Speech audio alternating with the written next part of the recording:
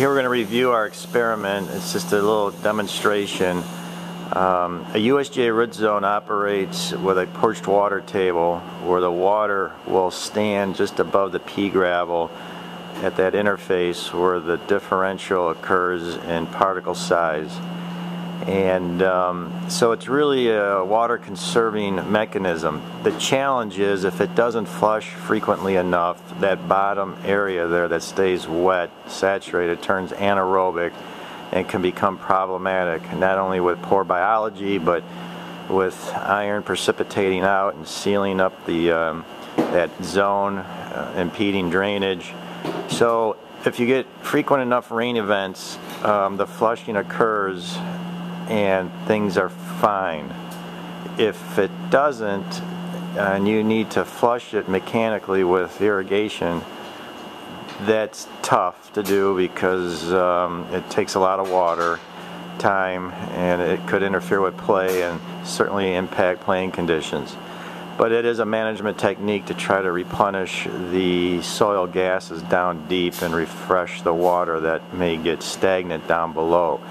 So what we're testing here is the idea of using PC drainage as part of the construction, in that we put the rope that works with capillary action, you can see it's still dripping, and lay this rope up, take this rope through the 4-inch pea gravel layer. Inside these buckets there's 4 inches of pea gravel, then your 12-inch Rootzone.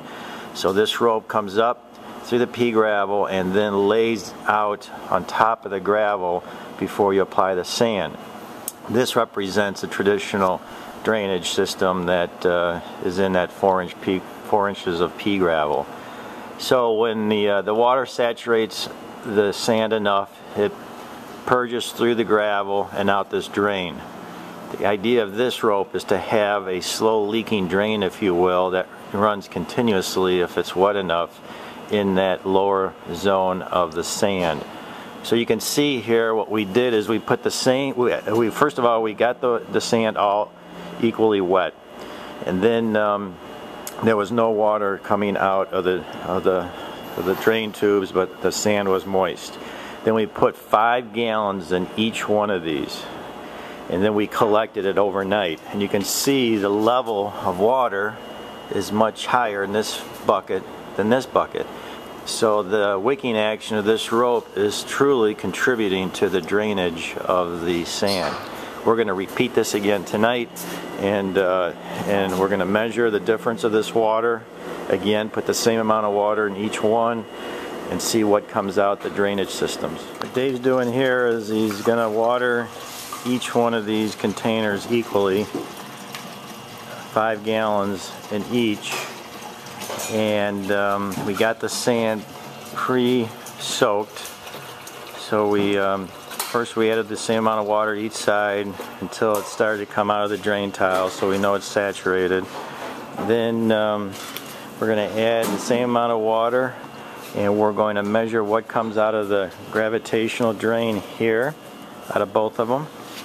And then after we measure that, when that stops flowing, then we're going to let it sit overnight and see how much more the rope, you can see it's still dripping, how much more the rope's going to wick away from the bottom of the perched water table.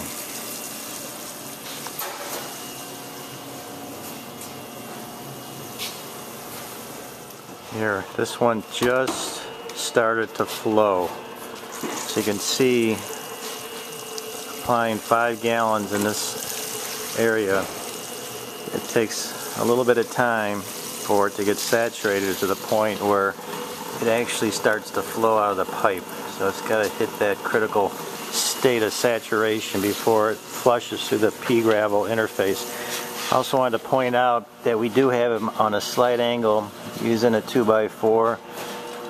See how much of an angle that is, sloping down towards the end of the drain. So I'm going to see how much water comes out through gravitational drainage, and then measure that, and then when this stops flowing, we will measure how much comes out through the rope PC drainage during the overnight hours.